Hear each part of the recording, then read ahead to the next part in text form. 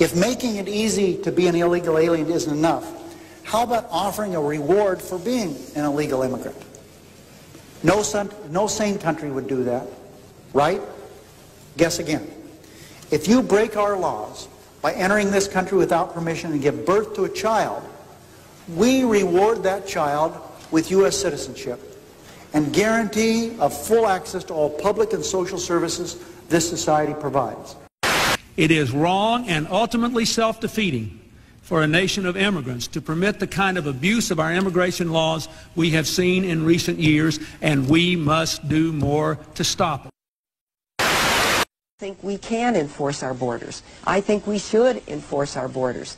To have a situation where 40% of the babies born on Medicaid in California today are born of illegal immigrants creates a very real problem.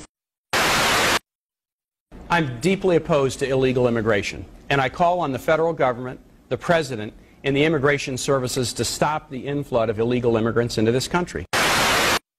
I believe we have very serious immigration problems in this country. I think, as you've heard today, sanctions against employers who hire illegal immigrants is virtually non-existent. Our border is very porous.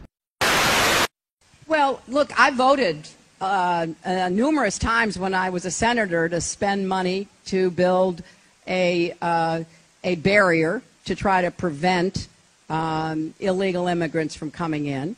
And I do think you have to control your borders.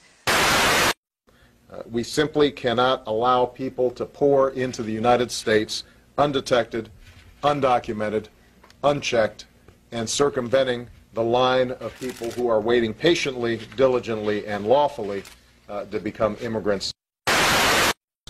Is that illegal immigration is wrong, plain and simple. Until the American people are convinced that we will stop future flows of illegal immigration, we will make no progress